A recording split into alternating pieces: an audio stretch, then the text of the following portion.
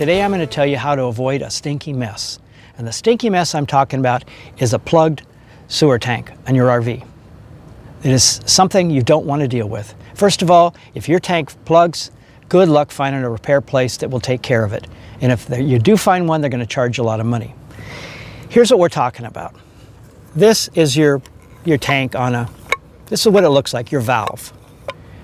On your, we all know these. When you dump your tanks, you pull this out and all the stuff comes out of here. Well, what can happen is gunky stuff can get in here. And one day you go to pull your, to empty your tank, you pull this out and it sticks. So you pull it and the actual handle right here comes off. It comes off.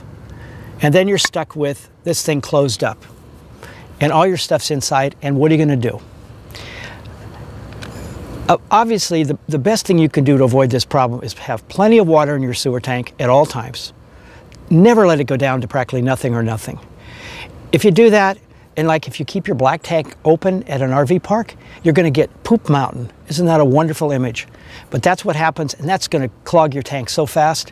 But what's happening nowadays is that people are using these flushable toilet wipes.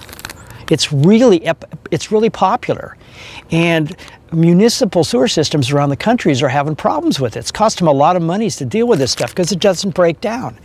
And imagine what it does in an RV park sewer system. It's costing RV parks a lot of money. They're passing that on to us. And it will also plug up your RV. These things say right on them, they say flushable. Well, they're not flushable.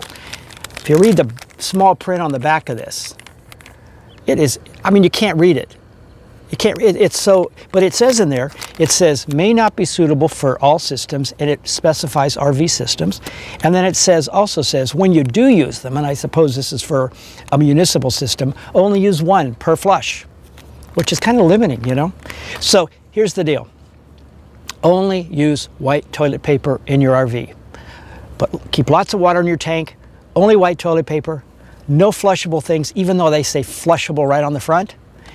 And that will go a long ways to keeping you from having problems, because these are not problems that you want to deal with, and they're not the kind of problems that an RV repair place wants to deal with, because who wants to deal with all that? You know what?